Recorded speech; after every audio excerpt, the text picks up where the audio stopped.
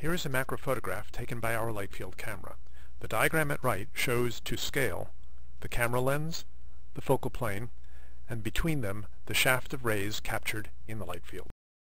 By extracting only one pixel from each microlens image, we can construct pinhole views, for example with the pinhole here and the focal plane here. Such an image looks like this. Note that this view is sharp. If we exaggerate the diagram, we can visualize the rays used to create it. Adding a visualization of the microlens images, we can depict which pixel we extracted from each such image to make the view shown at left.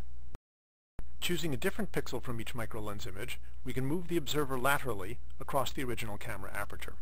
Of course, if we move too far, we will eventually reach the edge of the microlens image, the view will vignette, and eventually disappear. Alternatively, we can resort rays in the manner of light field rendering, allowing us to pull the observer back to create a near orthographic view, or move forward to create a wide-angle view.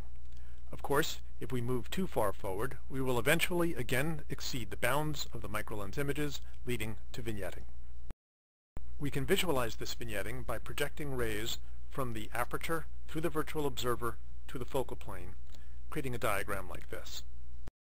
We can make this vignetted view useful by filling in the missing rays with the nearest available rays, shown in red in the diagram.